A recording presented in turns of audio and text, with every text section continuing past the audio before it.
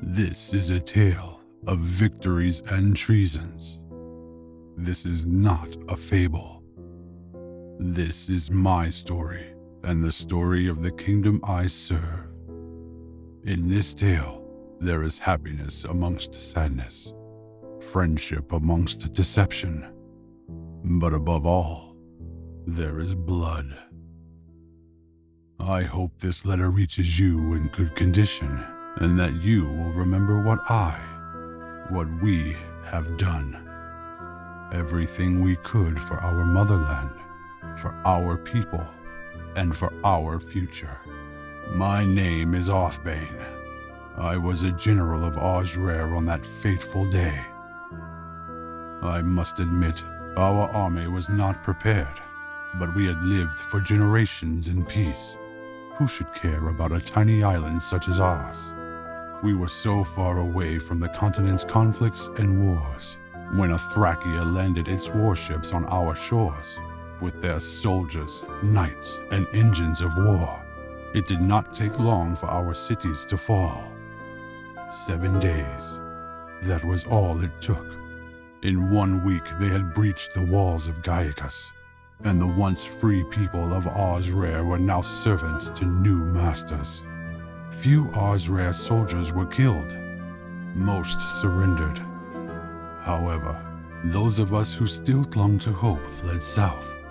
We had the courage to start what they would later call the Resistance. At first, we were merely a handful of men fighting bandits, too weak to confront our occupiers. But soon enough, things changed. I remember the first victory that dared us to dream of reclaiming the kingdom we had lost. Yes, everything began that day.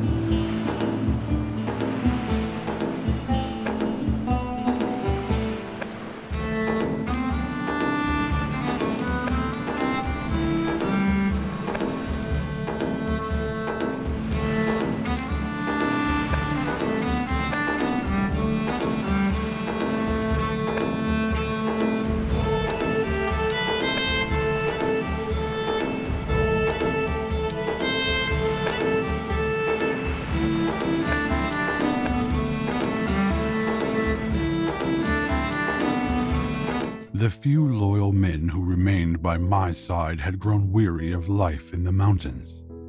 Once proud soldiers of Osrare were reduced to hiding in the shadows from Athrakian occupiers. We lived off the land, foraging for food in the wilderness, occasionally dealing out justice to the growing numbers of bandits in the south. I thought that was to be my life until the end. A fallen general of Osrare commanding a fool's troop of forgotten soldiers in the provinces. Meeting Lieutenant Sylphin changed everything. His optimism and energy, along with the added strength of his men, made me think for the first time that greater things might be possible. We were still too weak to march directly on Gaiacus and reclaim Nobel's throne. But perhaps we could do more to harass Athrakian forces in the south. Liberation was still out of reach, but vengeance was easily at hand.